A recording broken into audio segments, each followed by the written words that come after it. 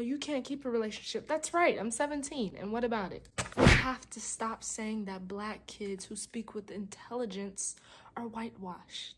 Everybody is hypocritical to a certain extent. Ow!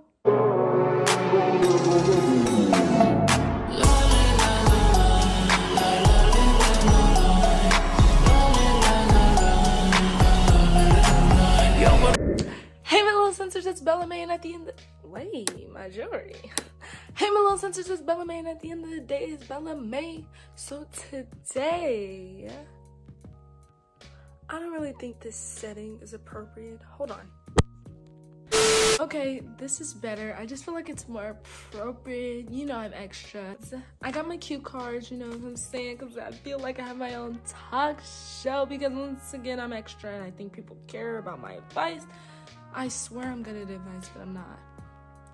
But yeah, I got like 10 statements that I personally agree with or I feel like. And it's basically spill the tea with Bella May. So it's basically how Bella May feels about this, this, and this. I don't know why I'm speaking in third person. Just sit back, relax, and come on this chaotic journey with me, okay? It's gonna be fun. First things first, relationships at a young age. So, I feel like there's a positive and negative to this. You know, sometimes relationships at a young age actually do work out. That's where you hear about the high school sweethearts, all of that. That's pretty cute. But, big but, so my math teacher used to say, do not let, depending on a boy or a girl at a young age, get so bad to the point that your mental health is deteriorating and you're relying on them. There are so many fish in the sea. You are so young. You really don't need years of commitment right now. And that's just my opinion, and it's probably because I'm not the best at it. But I'm not saying you can't do it. Some people are really, you know, meant for the commitment. Others are not. Don't think just because you're the single one out of your group that there's anything wrong with you. You're young. Don't let people tell you, you know, you can't keep a relationship. That's right, I'm 17, and what about it? Or I'm 16, I'm 15, I'm 18. So what? I'm young, I'm in my prime. I'm like Jordan in the 90s. Yeah. Next one. This is kind of to the parents, but not really to my parents because, you know, I'm trying to get in trouble. Kids deal with stress too. Do you hear me? Can you hear me? Kids deal with stress too. I feel like so many adults have this misconception that only adults can deal with stress. And if that was the case, then why do I have all these bumps? And they're not just puberty. Kids can deal with stress too. Kids can deal with stress in their home life. Kids can deal with stress in their classes. Kids are humans too. Just because their mindset or they're younger doesn't mean anything. We still go through stuff. Even relationships, I don't know. Kids deal with stuff, okay? Of course, our stress may not be on the same levels. Yes, you are the one paying the bills, you are the provider. But we're holding it down in the school life. We're holding it down. And the teenage life is actually really hard. Everything's a comparison. No, I would say as you get older, you learn to better cope with things. So, just think, we're young. So everything stresses us out. Number 3, everyone is hypocritical. Okay, listen, because you're probably like, she is so dumb. Everybody is hypocritical to a certain extent. You have once said you dislike something and then you ended up liking it the other week. Your mind is not usually made up all the way. Sometimes, you know, you really don't like, or you don't like how you said, you know, I said, I would never dress like this.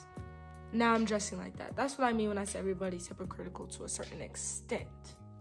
There's something that you said you wouldn't do, and you're probably doing it. It's that artist that you said you wouldn't listen to, and now you're jamming them every morning. I'm not saying you're like a bad hypocrite. I'm just saying everybody can be hypocritical to a certain extent. So, yeah. Listen to this one. This is especially for my younger generation teenagers. Social media is deceiving. Everything is a comparison. That is factual facts. Let me tell you something, ladies. You compare yourself to all these models on IG, right? But mind you, people only post on social media when they feel as though they look good. So they have bad days as well. They just don't show you them. And why on social media, every time I look for a hair tutorial, it's the finest texture of hair, the curliest type, you know what I'm saying? Not really my texture hair, when it should be a variety. And men, don't be comparing yourself to all these rappers or all you think these people that are successful with the chains. Social media is a huge market. It has positive and negative effects. The positive effects is that it can get your brand out there, or it can just get you out there, or it's just something, entertaining. Entertains the eye. Like if you have a business or something, it's really good to market. Super amazing. We need it, of course. There are negative aspects as well. It's a bunch of comparisons, There's a beauty standard. There's a skin color standard. There's so many standards of what social media views as successful. The one with all the chains, the prettiest smile, the lightest skin. You just have to know that even those people, and they're beautiful, even beautiful people have bad days as well. Bad hair days, bad skin days. It's just that that's not what sells, so that's not what you see. Now, there are some celebrities that, let you see them through all phases. So, just keep that in mind. Ow! Okay. This is why you don't be extra. It's okay to be unsure of yourself early in life. And what I mean by is, you don't need to know what your career path is coming into high school as a freshman. Now, senior year, you're kind of pushing it. And college isn't meant for everyone. You don't have to go to college if you feel that's not best for you. You know what I'm saying? Don't just be influenced by others, or be influenced by others. But you don't have to be set on life so early. And there are kids that are actually very aware of what they want to do early, but that does not take away from you. You're different. Be different.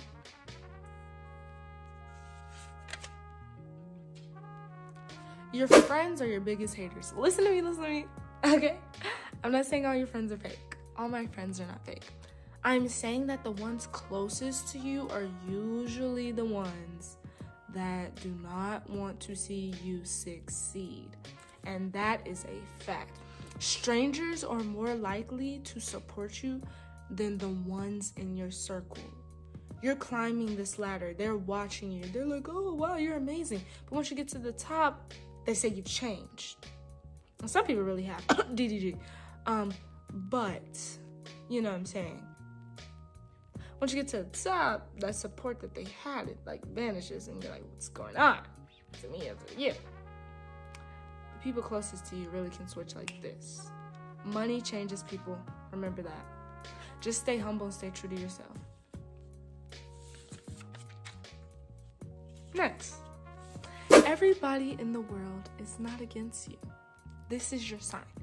What I mean by that is, a big problem that I have sometimes is I always see the negative in a situation instead of being the one that sees the positive. You need to see both aspects. I'm not telling you to be out here and be green. Don't be green. The world is not sunshine and rainbows, but everybody is not out to get you. That person may really be looking at you or staring at you because they find you attractive and they don't know how to tell you or whatever. They don't want pressure. They don't want to hit. You might just think you're cool. Okay? And I'm a hypocrite because when people stare at me, I'll be like, what? I'll be in the store like, what? But yeah, maybe they just admire you. Your swag. Faking the gang life is not cute. It's not, boo. Boys, or even girls, I know. It's just not cute. Just because you're hearing it in a song doesn't mean you have to be that. I listen to all varieties of music, but that doesn't mean like that's what type of person I am. It's just what I enjoy. But like saying, you're a part of this set and yada yada yada, and a boy pull up on you, you're gonna do this. It's not really attractive. Cut it out. There really are people that are in this life, and this is a dangerous life. You don't know what you're in for. It's not like TV. It's not like TV. Okay? Be true to yourself. You got this. We have to stop saying that Black kids who speak with intelligence are whitewashed. We have to. That's bad. Anybody can be intelligent. Intelligence doesn't have a color. It doesn't come with the skin tone. Maybe they just don't use slang. They're proper. I'm a bit of both. When somebody has a problem, the worst thing that you can do is to constantly remind them of their problem. And what I mean by that is, if somebody has anger issues or if somebody deals with depression, the worst thing you can do is keep reminding them, hey, if, say you just got your heart broken, would you want somebody to keep saying, hey, remember you got your heart broken? How did it feel to get your heart broken? Who broke your heart again? Because their mental is deteriorating. I mean, like, you're constantly reminding them. I'm pretty sure they know their problem. The first step to solving a problem is admitting you have a problem. But if they've already admitted it themselves, there's no need for you to keep reminding them. Stop saying someone's toxic. Unless they say it they are themselves. I want to end off with this one because this is the platform I'm using and this is how I feel. YouTube doesn't like to see the real.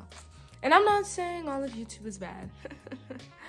But all I'm saying is that sometimes you have to understand in life, like I said, in social media platforms, it's about what sells. I feel as though people prefer like pranks or stuff they know is fake over real people like me who are just trying to be noticed, trying to make people aware of them, and just trying to be true to themselves, man. I mean, like, this is really how I act off camera.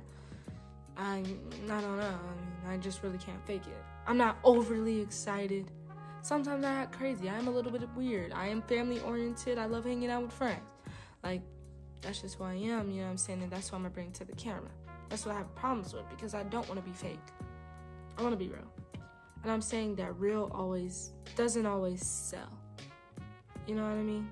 And if I blow up, like a couple weeks from now or a month, because it takes time, I'm gonna look back at this and be like, never mind. But there are some real people on YouTube that I enjoy watching, I love. I don't want to name any because you're gonna be like, every time you point out specific people, the others are like, oh, so what about me? You know what I mean? I want everybody to be included. But yeah, that's the end of Spill the Tea with Bella May. Those were 10 topics that I strongly agreed with. You don't have to agree with it. Thanks for watching. Hope you enjoyed.